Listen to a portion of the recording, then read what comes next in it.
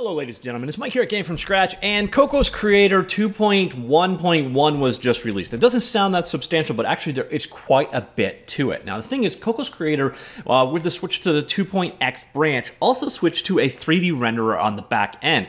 And until now, that hasn't really meant a whole lot, but as of this release, there is a whole lot more 3D functionality in this previously 2D only game engine. Speaking of which, if you're interested in learning more about Cocos Creator, I do have a full tutorial series that I will link it down below that focused on the 1.9 branch, back when things were still in 2D only. But today we're going to look at Cocos Creator 2.1.1 and the new 3D functionality, which is very much a work in progress, but it does show you what is coming soon.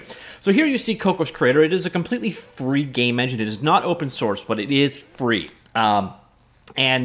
The new functionality, again, all revolves around the fact that there's that underlying 3D renderer. So let's take a quick look at what that means. So here is your traditional scene. And in your scene graph, you could come in here now and go create. And you'll notice now there is a 3D node and camera and light options. So we're going to create a new node. We're going to create a, we'll create a sphere. So here we go. We have a new sphere in our world. We'll select it.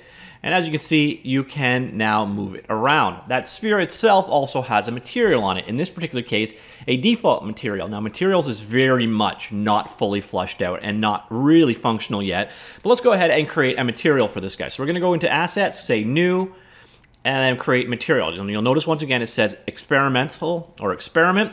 So see here, we now have a creation of a material created for it. With it selected, we can choose the built-in effect. And we're going to switch this one over to Pong Shading. And you see we can apply a color to it, such as, say, red, and we'll apply that. So now what I can do is select our sphere, drop our material over in the material slot, like so, and it did not work. Why did you not work? Built-in Pong, apply. Over here, oh yeah. So now we're going to feature the next part of the 3D functionality that was added. So go back here, grab our canvas, we're going to right click, we're going to create, and you'll notice we should create a light. So now that we have lighting in our scene, our material shows up, which makes sense. Light's pretty simple. You've got directional, point, and spotlights. You can change the intensity out. You can set up the shadows on them, so we can cast hard shadows or no shadows, and we got shadow settings right here. Pretty straightforward overall, and otherwise it is just another thing in the scene. So as we move it around, it should affect the scene accordingly. Let's make this one a point light. There we go. So let's move that around.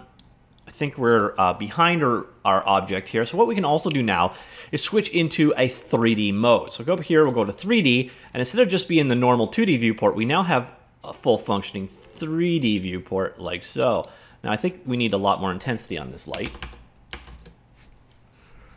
Is that doing anything? Oh no, I guess it's not intensity I want, it's range. There we go. So there is our light in our scene in full 3 dimension. Now you can navigate around, right click, and I'm orbiting. Middle mouse button, I'm panning, scroll wheel to go in and out. You can also use the WASD keys to, when you've got the mouse held down, you'll notice the top left corner, and then you can use WASD keys to navigate around the zoom, the zone you're in.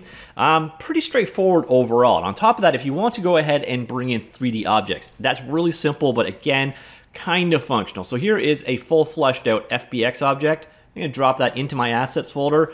It will go ahead and import it, and now you will notice this is available. So I'll go back to my root canvas and drag her into the scene. Now, one thing I noticed is these things are coming in very small. So grab the root node, and we're going to scale this guy up 100-fold. There you go. And there is our model from that we just imported, like so. So you've got basic primitives, you've got full 3D objects in. Now what I'm finding is materials are not coming in correctly, and let's grab my light, intensify my light a bit. Actually, let's just change my light back to spot. No, what did we start as? Directional? There we go. So there we see a whole lot more detail of our object. So the polygonal model is being brought in. The entire armature is being brought in, as you can see right here. But for some reason, animations are not being brought in correctly, and neither are materials. So you'll notice if I select this object right here in the base, there is a material, it just doesn't seemingly work, or wasn't seemingly brought in. Now I haven't played a whole lot around if the material was separate to the FBX file, if it would work or not, but I did run into that problem there. You can of course assign your own materials to your objects like so, and you can but I don't know again how you're going to get around texturing. I haven't played with this a whole lot for the import aspect, but what I have noticed is if I'm bringing in an animated model, the animations are not making it through. So I don't know if that's a work in process feature or something else is going on. But as you can see, the 3D functionality in your 2D game is quite evolved, and at any time you can switch back to full 2D, so you can have your 3D objects and your 2D scene mixed together quite seamlessly. So if you're creating a 2.5D game and you want to have some of your assets be in 3D, that is one of the advantages of going to a full-blown 3D renderer that most game engines use these days. And that's kind of the new major points here, at least in the that I'm going to demonstrate today. Now we're going to flip over and take a look at the release notes for Cocos Creator 2.1.1. Again, we saw a lot of it. So 3D scene editing is obviously the big one. That was the ability to toggle in and out. Oh, I didn't show you this one as well. There's also a new panel here for game preview. And you can take this guy out and you can dock it wherever you want. So say we wanted to put it here. And it is a view of your 3D game actually running. So that is definitely a useful thing to have. Then I'm back over here. So we had 3D lighting and shadows, which you saw that in action. There's an updated edit box component.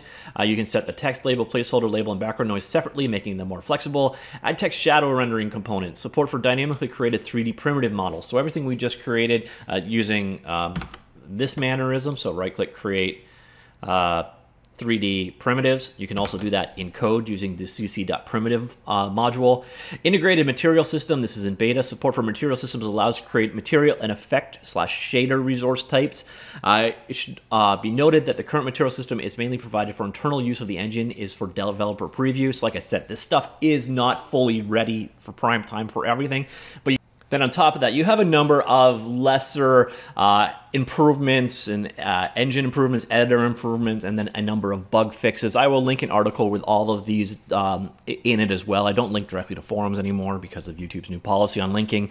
But you see, it's not really a prime time release. This isn't stuff that you can turn around and immediately start using tomorrow because it's kind of the first steps towards adding this 3D. And I also don't think you can ever expect Cocos Creator to be a full-blown 3D game engine. You know, you could use it to create 3D games, and if you want to roll all the systems yourself, but there's so much functionality a full fat 3D game engine like Unreal Engine or Unity or even Godot provide that just they would have to start implementing. But I think more what you're going to see here is for creating 2D or 2.5D style games. So if you wanted to bring in your animated 3D models for your character and integrate them into a 2D world, or if you wanted to bring in a 3D background for a 2D system, that is the kind of functionality that they're working towards here. And from what I've seen here, with the ability to add a 3D view, lighting, and animated models and primitives and everything else that's there, once they get that effects and shader system in, it's going to be really solid in that regard. It'll definitely compete with other engines that do this kind of stuff, such as the Default engine, which allows you to bring in 3D models that are animated and integrate them into your scene, or of course Godot, which can work in like a hybrid 2D and 3D mode. But it's nice to see additional options. I wish they didn't break their API as much as they do. That was my biggest complaint with Cocos going from 1.x to 2.x, but it does look like the addition of this 3D renderer is going to be a useful feature. Okay, so that is it. That is the update to Cocos Creator 2.1.1. The new 3D renderer is bringing new 3D functionality, the new game preview mode, shaders, materials, but all in a very nascent and in need of development form. But what do you think? Is it an interesting looking feature, or is this like an engine that you just don't really have that much interest in? By the way, if you do have interest in it in the 2D world, I do have that full tutorial series, and I've linked that down below. All right, talk to you all later. Goodbye.